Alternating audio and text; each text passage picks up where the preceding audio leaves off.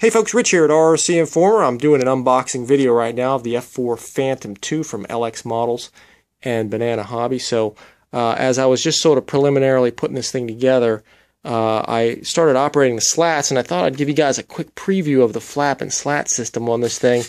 It seems very cool, folks. It deploys nicely and retracts nicely. And you can see how both the flap and the slat come out. It's just a real slick mechanism.